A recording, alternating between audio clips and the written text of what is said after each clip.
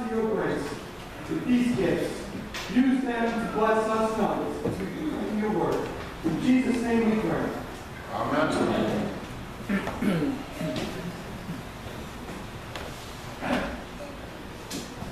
Steadfast love of the Lord never ceases, and his mercies never come to an end. So let us lift our prayers before his throne of grace. The response to these prayers shall be, Lord, have mercy. For Samuel Robert Pesci, who was baptized today, and all God's baptized people, that because his word promises that the Lord is good to those that wait for him, the Holy Spirit would grant us hope that he waits patiently for his help, that our Father would have compassion on us accordingly to his steadfast love, and that he would sustain us in saving faith. Let us pray to the Lord. Lord, have mercy. For all who are afraid, that as our Savior invited the young synagogue group to not fear but believe, he would replace our fears with faith, that confidently trust him to care and carry us through the troubles of life, and that he reassure us with the promise that his anger is but for a moment, while his favor is for a lifetime. Let us pray to the Lord. Lord, have mercy. For now, ready to speak the gospel, that the Holy Spirit fill our conversations with the message of Jesus. Because even though he asked the disciples not to tell what he did for the synagogue ruler, he bids us to make known his sacrificial death and victorious resurrection, and that he grant us opportunities to speak of his saving work. Let us pray to the Lord. Lord, have mercy. We thank you, Lord, for the gift of life, with Terry File, with Tom Graybach, with Stacy Petrucci, Ken Seppert, Pastor Stan, Stephen Green, Aileen Reinheimer, and Christine Green, as they celebrate their birthdays this week. Thank you, Lord, for the lives of these dear saints, and continually cause them to be a blessing in your kingdom. Let us pray to the Lord. Lord, have mercy. For our nation, let our Heavenly Father receive our gratitude for the blessings he grants to us in this country. That he guide our leaders to provide protection and justice. That he watch over those in the military who defend us, especially John J. Bell, Peter Rivera, Sal Sierra Jr., Brandon Keeson, and Christopher Wilk Jr. Let us pray to the Lord. Lord, have mercy. Also we pray that he supply employment to all people and prosper every useful business. As Lord, we thank you for work, and we thank you as we celebrate with Alice Rogoski, her retirement.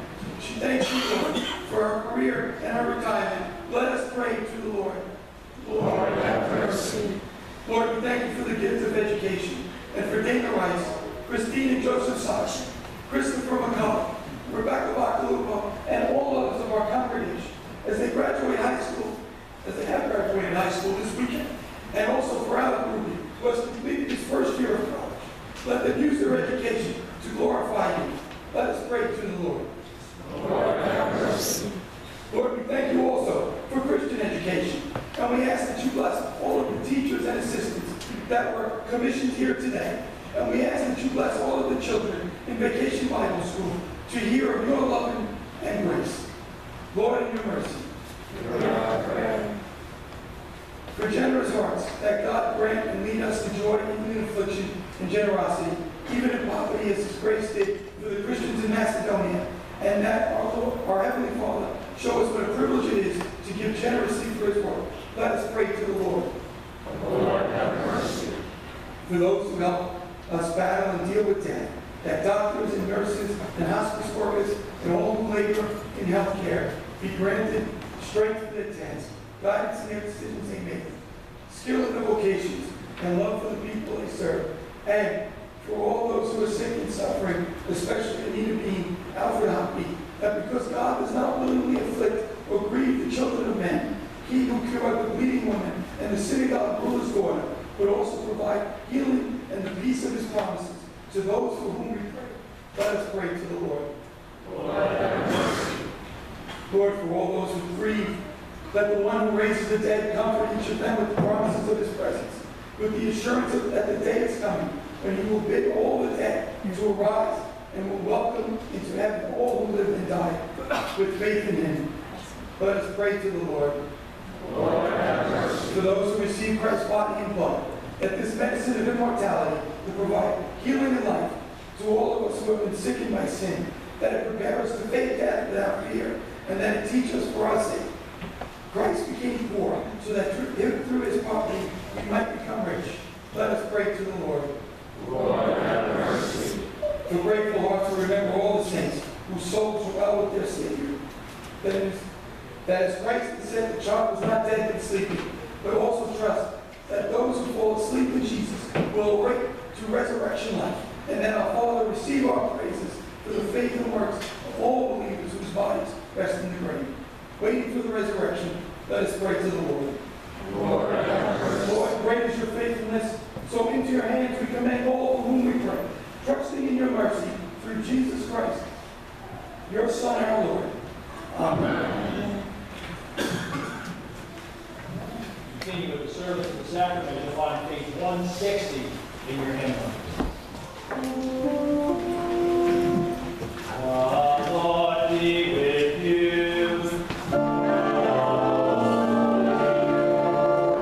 Lift up your hearts.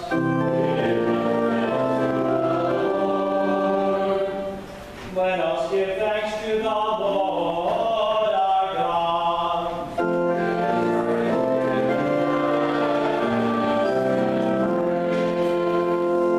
It is truly good, right, and salutary that we should at all times and in all places give thanks to you, Holy Lord, Almighty Father, everlasting God, through Jesus Christ our Lord, who having created all things, took on human flesh, and was born of the Virgin Mary.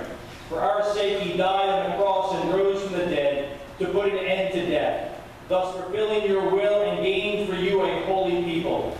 Therefore with angels and archangels, and with all the company of heaven, we laud and magnify your glorious name, evermore praising you and singing.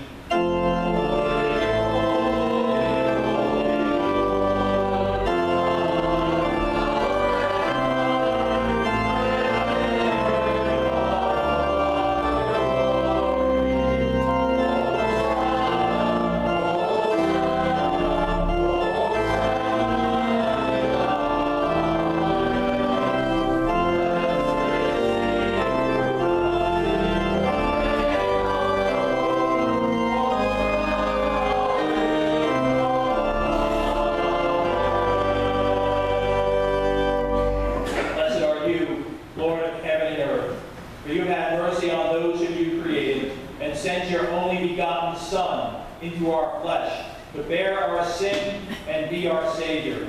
With repentant joy, we receive the salvation accomplished for us by the all-availing sacrifice of his body and his blood on the cross. Gathered in the name and the remembrance of Jesus, we beg you, O Lord, to forgive, renew, and strengthen us with your word and spirit. Grant us faithfully to eat his body and drink his blood, as he bids us do in his own testament. Gather us together, we pray, from the ends of the earth, to celebrate with all the faithful the marriage feast of the Lamb and his kingdom, which has no end.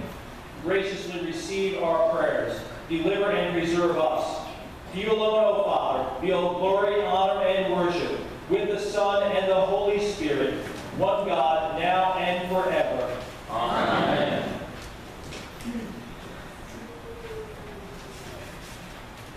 Our Lord Jesus Christ, on the night in which you betrayed, took bread. And after giving thanks, he broke it and gave it to his disciples, saying, "Take and eat. This is my body given for you. Do this in remembrance of me."